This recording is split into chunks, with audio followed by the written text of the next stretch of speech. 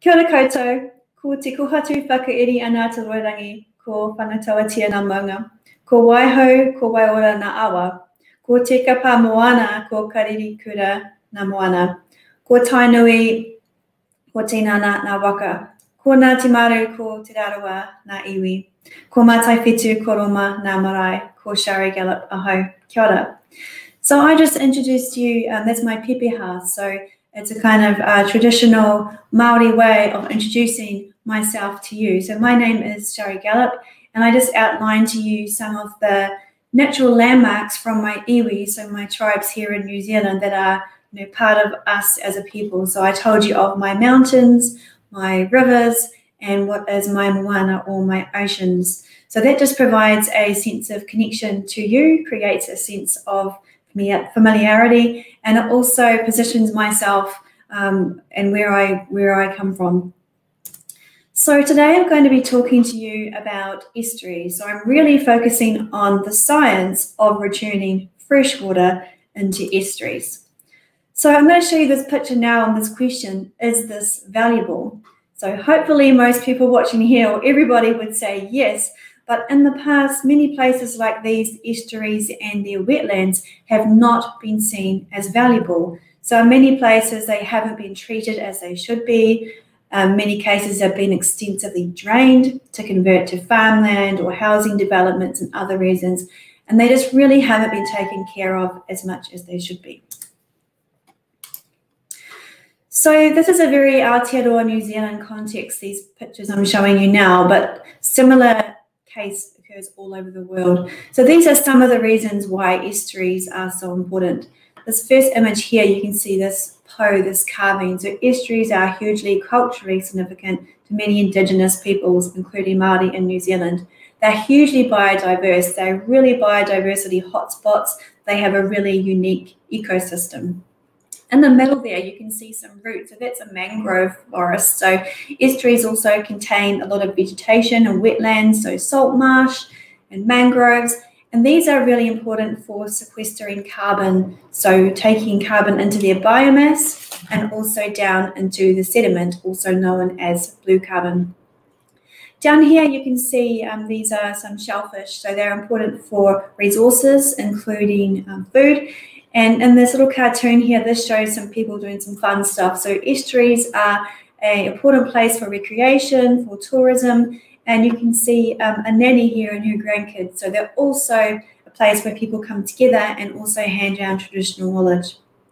And the last thing I have on this slide is a filtering water jug. So estuaries and their wetlands are also referred to as nature's water filters or nature's kidneys, so they can actually remove excess sediment and nutrients from the water as well.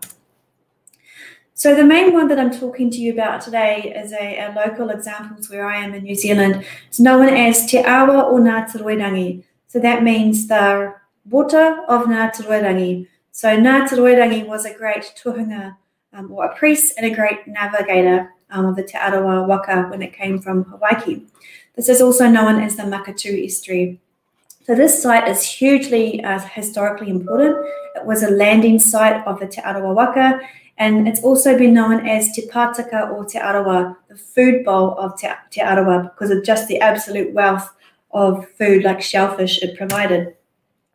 So into this estuary, so it's always mindful to remember that an estuary is connected, right? It's not just the estuary is there on its own. It's connected to the ocean and it's connected to rivers and streams. And in this case, the Makatū Estuary is connected to the Kaituna River. And this quote here just describes the Kaituna River as an umbilical cord that joins the tribes of the river together from its commencement at Lake Rotoiti to Okeria Falls. The Kaituna River tribes are joined together by whakapapa or genealogy. So while this estuary is kind of at the end of that system, it also is affected by not only the physical processes further up the river, but it's very strongly connected culturally as well. So here's this estuary that I'm talking about. You can see this is the main ocean inlet down here.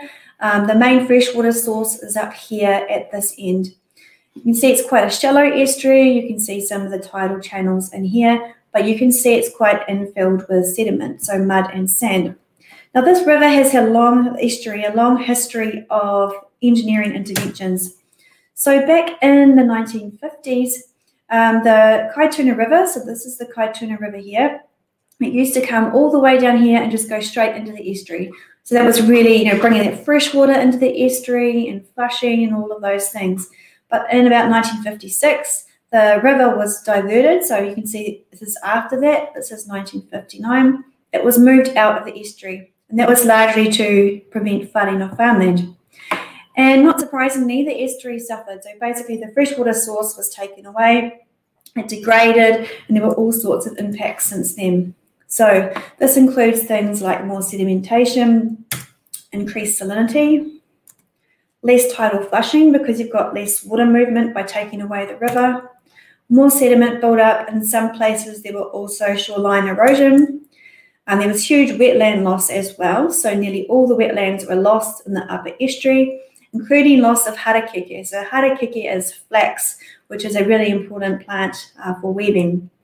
There was a big shift in the biota and a big decline in the kaimoana, or the seafood. And also an increase of problems with nuisance sea lettuce and algae. So it wasn't a happy place, and also lots of cultural impacts too. So it also affected, the loss of affected traditional knowledge being passed down from generation to generation also.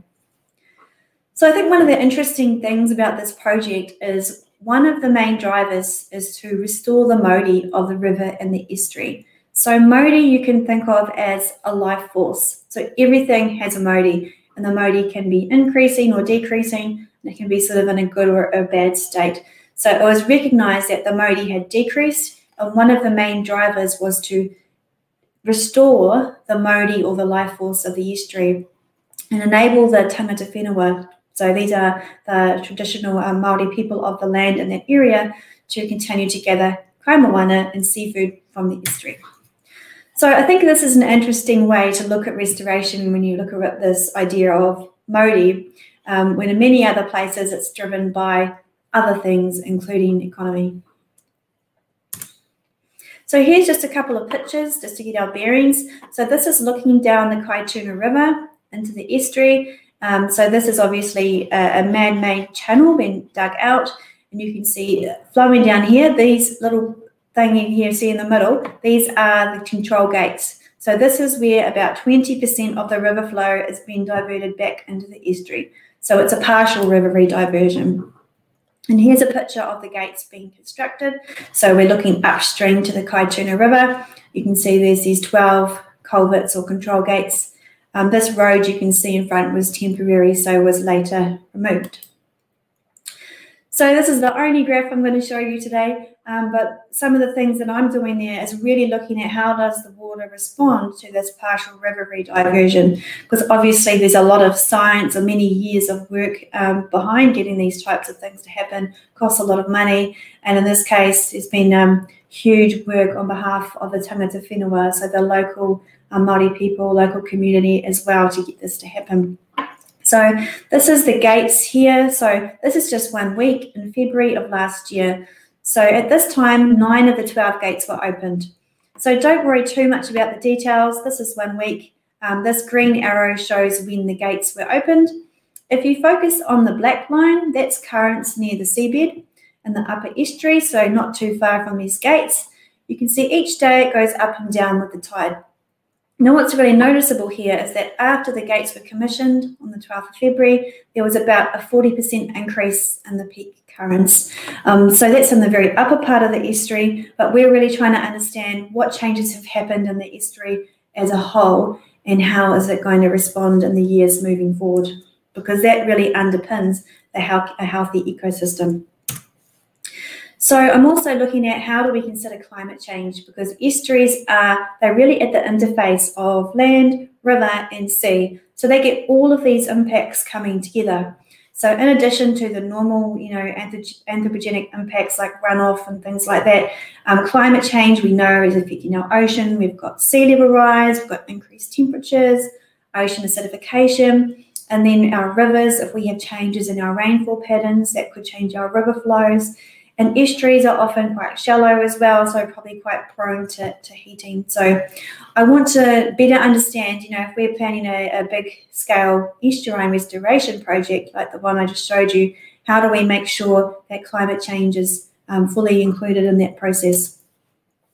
So for the last part of this talk, I'm just going to touch a little bit on doing transdisciplinary science. So myself, I have Māori whakapapa, Māori lineage, and also European as well. And it's been a bit of a journey for me learning how to better, or how to integrate Indigenous knowledge. In our case, we call it mātauranga Māori, Māori knowledge, with Western science. So this is a waka horua. So this one is it's a beautiful waka. It's fiberglass, and they told me it was the Mercedes-Benz of waka. And I got to go on this a few weeks ago, and it was part of a wānanga, so like a kind of a conference, which was really aimed at cross-cultural science in the marine space. So it was bringing together Western scientists, waka practitioners, local iwi and hapu, people from industry, the council, and it was just a really awesome experience. So what I'm showing you now, this little figure here, this is a waka taurua. So it's a little bit different to the one I just showed you. In this case, we have two waka. So we have the one in the red is the kind of the Māori waka. So this one encompasses Māori worldviews, knowledge, and values. And in the other one, we have the waka tau iwi. So this one represents the more Western way, so worldviews, knowledge, and values. So both of these waka, they can travel, no worries, in their own right. So they're both legitimate.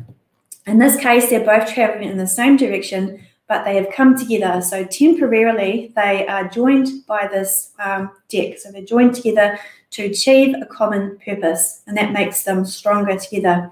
So in this case, you can see this net is the whāinga, or the common purpose. So they're able to come together. And in this case, this is really about management, but I'm really on a journey learning how to do this in my science as well. So for the estuary I was just talking about, part of my journey has been learning how to do that. So this is one of my collaborators, and also my friend, Larry Boy Corbett. So he's from Ngāti Whakaue ki Maketu. He's Ahika, so he is from that place, and his ancestors, his tupuna, are from that place as well. So we've been working in parallel, learning how to do this together. And this is a photo from a couple of months ago. So this is the kura, so the school from Maketu, and we hosted a day here in our labs, in our science labs, and they were looking at flax, harakeke. So they'd already learned some of the traditional Māori knowledge back home, and then they were coming to our labs to look at some of the science. So for me, it's been about learning. It's not just about the output. In science, we're often very output driven. We want this particular result, solve this question, get a nature paper if you're lucky. It's very results driven. But on this journey, I've been very much learning it's how you do the research is almost more important than the result. So I'd just like to leave you with this quote, Manaki whenua, manaki tangata, haere whakamua, which means care for the land, care for the people, and go forward. Kia ora. Thank you. All right. Well, great stuff, Shari. Thanks so much for sharing that with us today. I'm just going to hit a quick pause now that the presentation is completed. It looks like your camera froze on us when I switched you back over to the main view. Oh yes. Hang on, I'll try. Yeah, no worries. I don't know what it's doing. I'm stuck with a weird look on my face. Well, what we can do, if you want to exit and try and come back in and see if that kickstarts the camera again. I've just tried unplugging it. We'll see if that works. Sure. Oh, now it's on the wrong one. There we go. There we go. We got you back. All right. Good stuff. Well, that was smooth, right? We had a little bump at the beginning, but I think that was great. I think that went through really well. How'd that feel for you? Cool. Yeah, I think it was fine. There's always things you can do better, but can't get caught up in that. Sure. Okay. So what I'm going to do now is just, ask you a few questions, and then I'll edit those in kind of at the end when your presentation stops. So we have a few questions worked in there as well. Okay, cool. All right, awesome. Well, the first question I want to ask you, Shari, is about learning the language. How long have you been studying the language, and how have you found it's helped you with the work you're trying to do? Yeah, so I've come back 2 years ago from about 10 years overseas. So I've been kind of in this process of reconnecting. I'm definitely not fluent. I've been taking Te Reo Māori classes and evening classes. And it's quite good here in Aotearoa. You see quite a lot of Te Reo Māori around, and it's becoming more and more, I guess, normal to see it. But I guess I got to a point in my research where I felt like it was becoming a barrier for me not being able to speak fluent Te Reo. So that's why I'm doing classes now. All right, good stuff. Well, I thought it sounded great today. So you're clearly picking it up quite well. So thanks so much for sharing some of that with us today. Next question I want to ask you, and it may be too early, you may not have results yet, but I'm wondering if you've noticed a shift in the biodiversity. Have you seen a change in some of the life found in the estuary since the partial redirection? Yeah, so to this point, most of my research has been really looking at the kind of physical side of things, so the sort of water and the sediments, which really sets the scene for the ecology. But I do have a student who's about to start her project on that, so that will be really cool.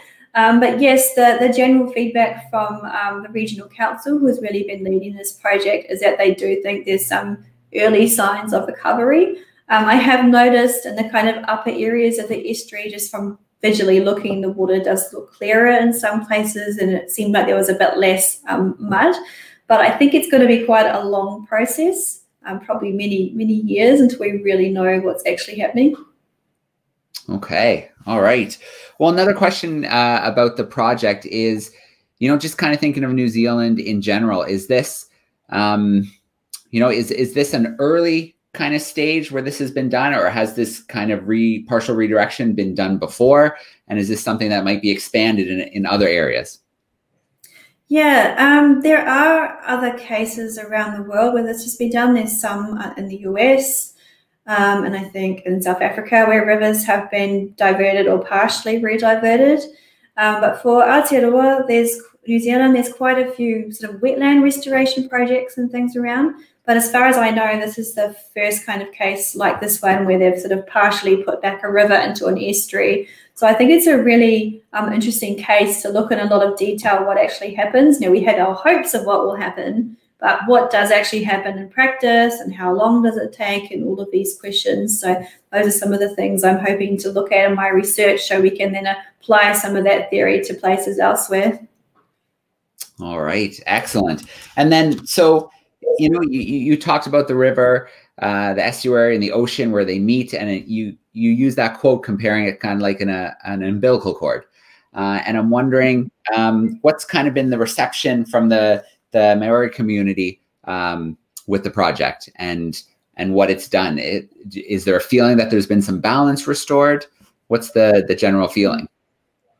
Yeah, from the people that I have talked to, people have generally been positive. I think that it's been more than 30 years since the river was basically completely taken out of the estuary, which had a huge physical, ecological, and cultural impact. So I think people are really happy about that. But I think it kind of remains to be seen, maybe, what actually happens and how much does it recover, because it's not a full river rediversion like you saw. It's only part of it. It is quite a large river. So it would be interesting to see how much recovery is possible from putting 20% of the river back. All right, good stuff. Well, Shari, this is such a great project, and I love the fact that you highlighted that, we're so quick to always think about the monetary value, when really there's so much intrinsic value, so much cultural value, aesthetics and such that, we don't always have to think about that monetary value when we think about some of these projects. So I really appreciate that you brought that kind of to the forefront a little bit with your talk today. Thank you. All right. Well, Shari, it's great to have you join us during the Global Biodiversity Festival. Thanks so much for being with us. And yeah, we look forward to following the rest of the research. And hopefully it gets a great baseline that can be used to expand to other projects. Awesome. I hope so too. Thank you. All right. Thanks, Shari.